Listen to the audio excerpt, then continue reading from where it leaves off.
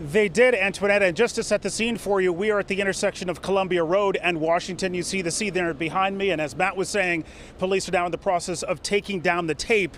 And as you said, as we've been reporting, police have a suspect in custody and a weapon that may have been used. That weapon was recovered at an address just on the other side of this intersection, further down Washington Street. And while we were at a secondary scene earlier this morning, we saw police officers running to another location nearby. We followed and we got this video of a weapon on the ground in a parking lot behind a home on Washington Street.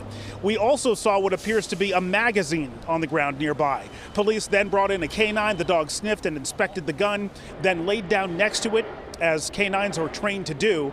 Police then recovered the weapon, packed it up, drove it away. Shortly after that, as you saw live here on News Center 5, we interviewed the man who lives at that home, and here he is describing the scene from his vantage point.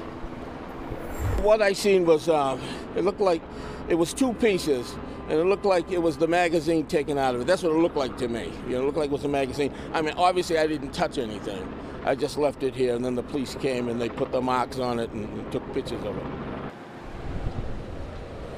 And to be clear, at this point, we do not know conclusively if this gun recovered a short distance from the school was the weapon used in the shooting outside of the Jeremiah Burke High School. That will be determined by ballistics testing. Reporting live in Dorchester, Todd Kiskiewicz, WCVB News Center 5.